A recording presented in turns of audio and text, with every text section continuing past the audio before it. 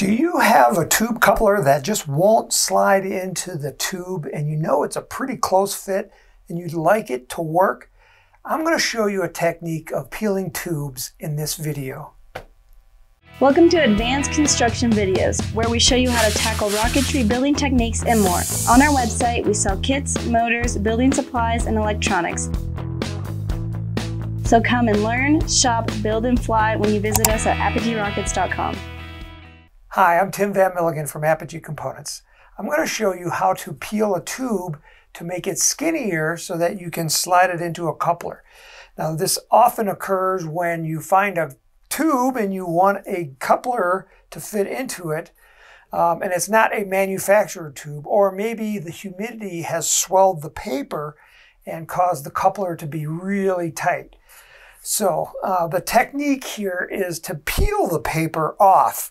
The way these tubes are made is that there's several layers of paper on them, and if we peel them off, they'll get skinnier so that they'll slide into a tube. You can see this outer layer on this one is red paper, and then on the inside we have brown paper, and this is called craft paper. It's the same stuff that cardboard boxes are made out of. The technique involved is finding where the overlap is, and on a spiral wound tube, which most all tubes are, it's really easy because there's a seam, and if you just find that seam, you can start peeling. So I'm going to take a hobby knife here, and I'm going to come in at an angle kind of almost parallel to it because I don't want to gouge it. I just want to find that edge. Like that. You know, and I can kind of peel it back a little bit. See, I'm not getting it quite yet. You usually have to, between the glue, the papers is a layer of glue, and that glue is stronger than the paper. So you're going to either take, trying to get off the upper layer, leaving red behind, or you're going to be down into the brown layer. And I'm probably going to be down into the brown layer. That's what I'm going to try to do here. Get a little bit deeper.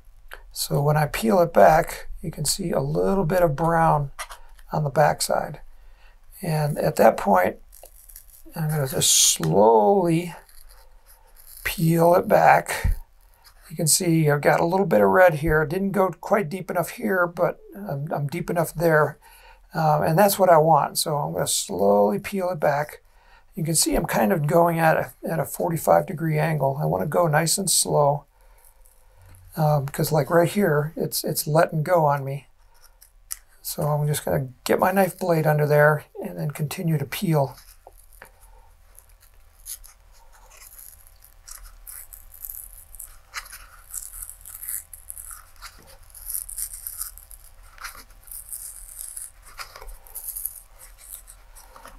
Okay, again, it's starting to tear right there. So again, I'm going to just get my knife blade under there.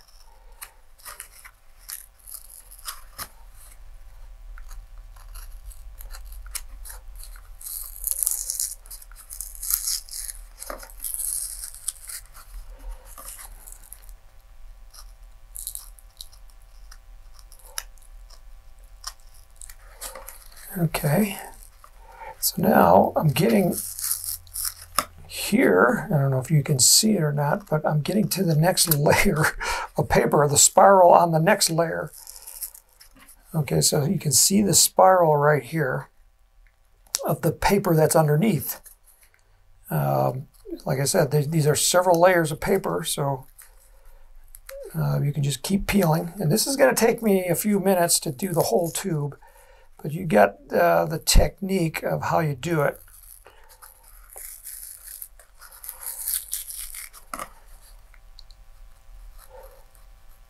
So you want to use a pretty sharp blade for this.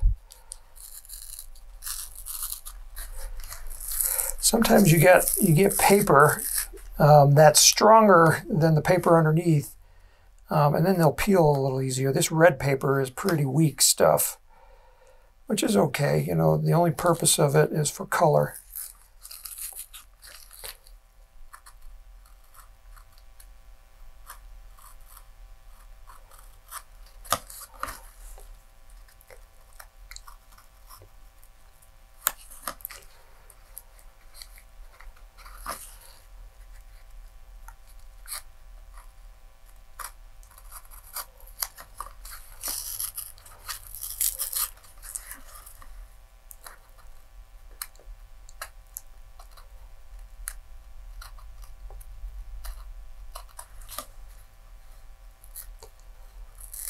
Okay, so this is where I'm going to pause the video and peel off the rest of the paper, and then I'll come back to it.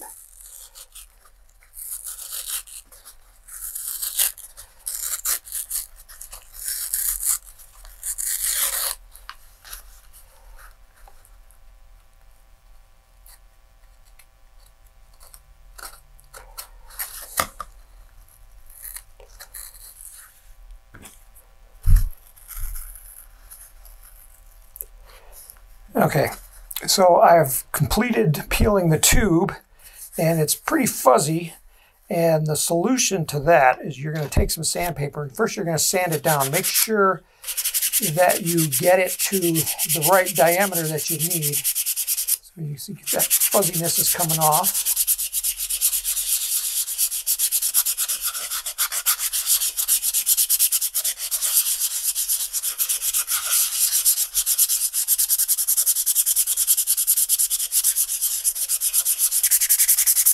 Okay, so that's the general technique of sanding it down. If the fuzziness, you can't have any fuzziness on your tube, the solution for that, and I think I showed this in a different video, is you take water-thin CA glue, and I should probably get my glasses here just so that I don't get any splashed in my eye. Then you're just going to paint it on. Before it kicks off, wipe it off with a paper towel. Take off a lot of that material. So I took it off here, and you'll make it a little bit smoother. And then just keep going around the tube.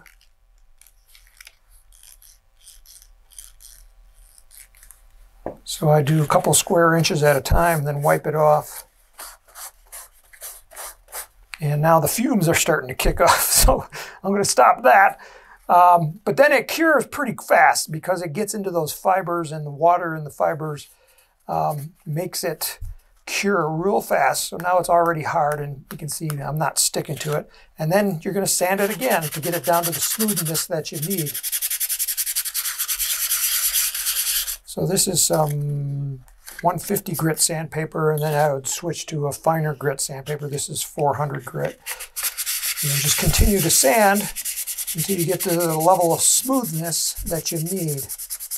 So now at this level of smoothness, I could actually use this on the outside of the tube. So we started with the red paper on the outside. We peeled it off.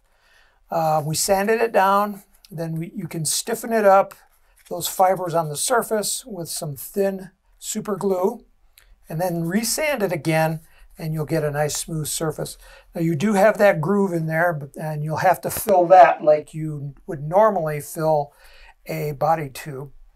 And I've got videos on how to do that, and I'll link those here to this video.